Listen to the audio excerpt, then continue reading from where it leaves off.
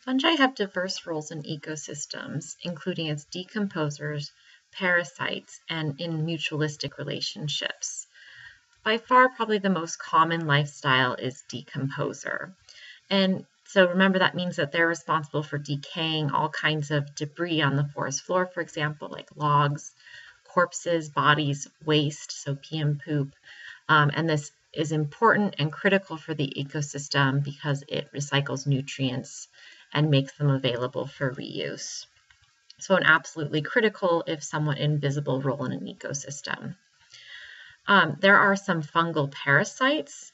Parasites are organisms that absorb nutrients from a living host. These usually harm the host, so we also sometimes call these pathogens, which means that they are disease-causing.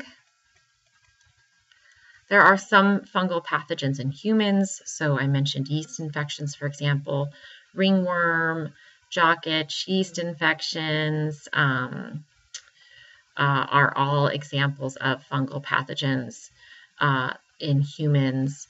We also see a large amount of fungal pathogens in plants, in fact, much more common in plants than in animals.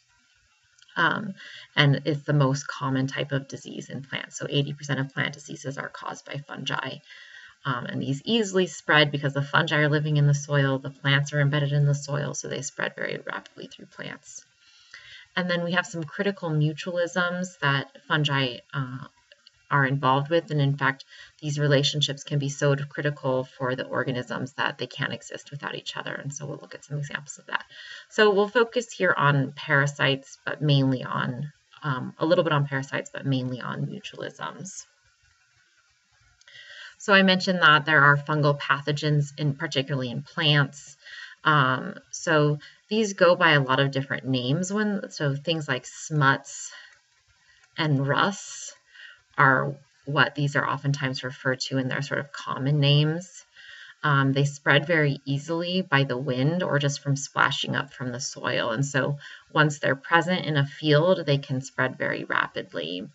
They harm the tissue a lot of times by just growing up, like their fruiting bodies come out of the tissue and damage it.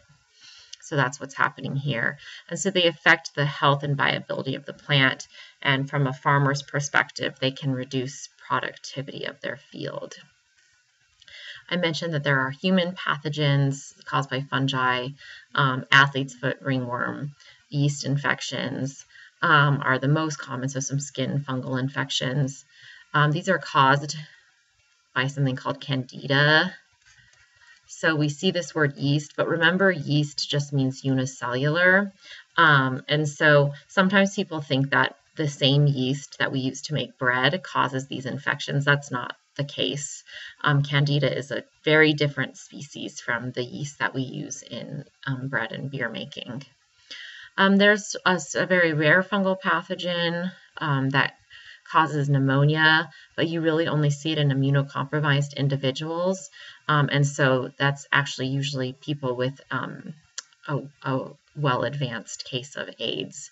Their immune system can't fight off the fungus in their lungs, and they'll get a serious infection from that. So as I mentioned, we'll focus the most on beneficial relationships. Fungi have a lot of different mutualistic relationships with photosynthetic partners.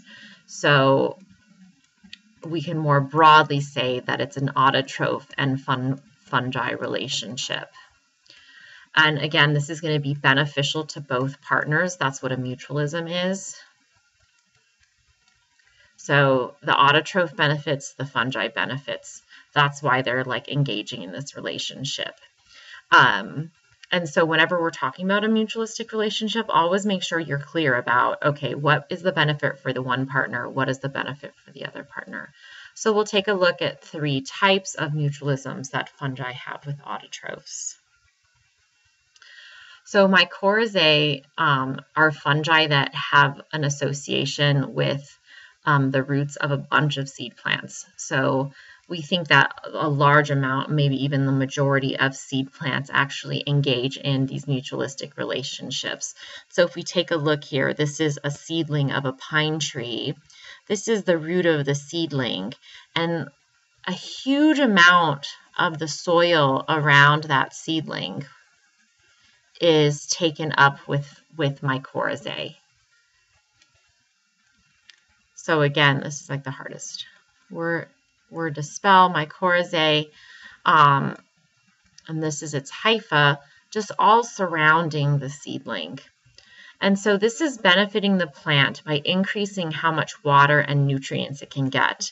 So as the mycorrhizae works through the soil, it's creating little channels for water to move towards the plant. And it's increasing the ability of the plant to absorb both the water and the minerals that are in that soil. The fungi is happy to do this because it's able to access nutrients from the plant. So the plant's roots are giving off sugars that the fungi can absorb. So remember that a plant is carrying out photosynthesis, so it's oftentimes making a lot more sugars than it can even use. So this doesn't hurt it to give sugars to the fungi, because when we hear that, we're like, well, isn't that stealing its food? No, because again, the plant is making so much food, it has plenty that it can share. And so that's the relationship. There's two types of mycorrhizae, endo and ectomycorrhizae, and they differ slightly in how close of an interaction there is between the fungi and the root of the plant. So endo and ecto are roots that mean inside and outside, and we'll see why we use those roots here. So endomycorrhizae, get that name. Again, endo means into or inside, because the fungal hypha actually penetrate into the area between the cell walls. So this area, this is the cell walls here, and the fungal hypha are actually growing into the cell wall, and they're not growing into the cell itself, but they're pushing against the plasma membrane. So I'll do a more simplistic diagram. That's the cell wall. This is the plasma membrane, and the blue here is the fungus. So the fungal hypha are growing in the space between the cell wall and the plasma membrane. And as it does that, it pushes the plasma membrane out of shape, which is what you see here. So it's actually changing the shape of the plasma membrane, but my diagram just kind of shows the space there is for it a little more clearly. So it actually penetrates into the space inside of the roots. There's a specific type of mycorrhizae called arbuscular mycorrhizae. That is what we're seeing here. That makes a high surface area for transfer of the nutrients. So it gets super branched. And this is the type that is often growing with a lot of trees. Ectomycorrhizae work differently. They still grow with the roots, but they don't penetrate the cell wall. So again, if I kind of do my diagram that I did before, see, I did black for the cell wall, yellow for the plasma membrane, and then blue was my fungi. So they coat around the cell wall, but they, oops, a little sloppy here with my pen.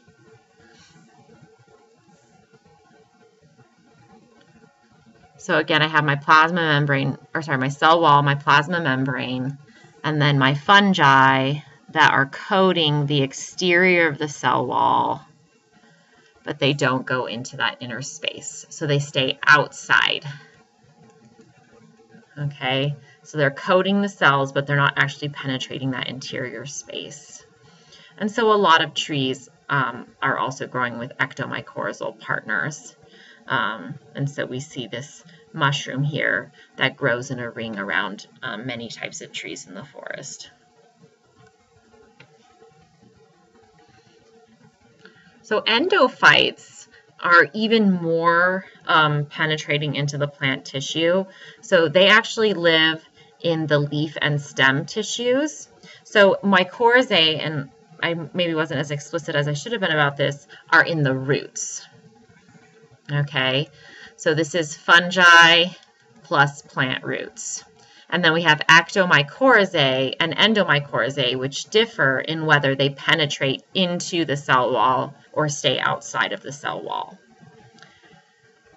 Endophytes enter leaf and stem tissue instead of roots.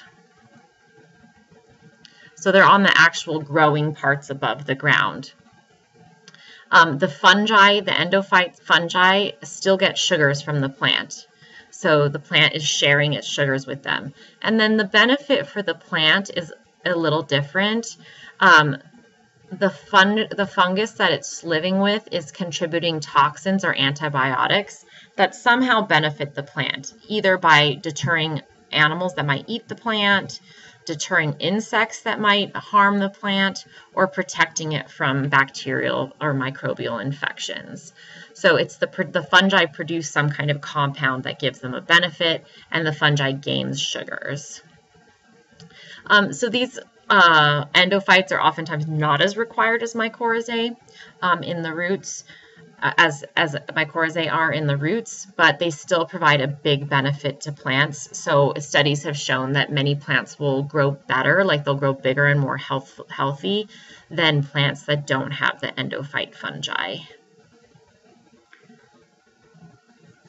And then lichens are our third relationship between an autotroph and a fungus. And this is the most required of the relationships.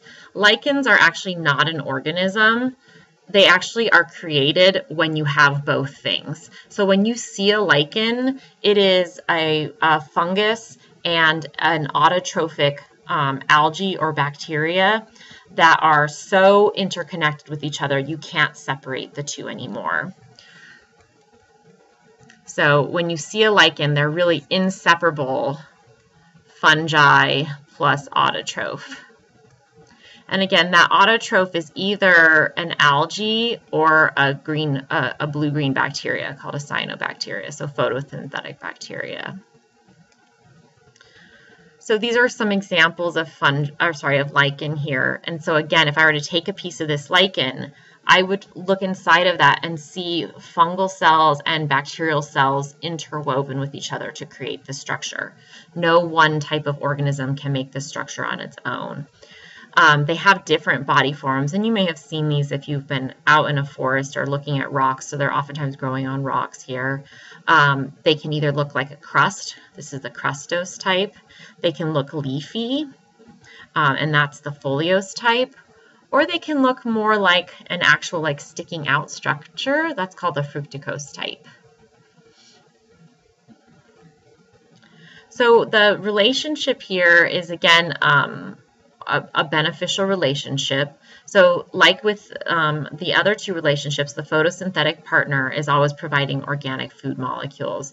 It also provides oxygen in this instance as well to the cells, because the fungal cells may be buried deep in the lichen tissue. The fungal partner is providing CO2 to the photosynthetic partner. So again, those photosynthetic cells may be buried away from CO2, water, and minerals. So like, for example, if this is growing on rock, there's no soil here. And so the fungus is breaking down, decomposing this rock, and it makes the minerals that are in the rock accessible to the photosynthetic partner, the green algae or the cyanobacteria. So again, the photosynthetic partner provides sugars and also oxygen. The fungal partner provides carbon dioxide, water, minerals to help the photosynthetic partner. And that's the lichen.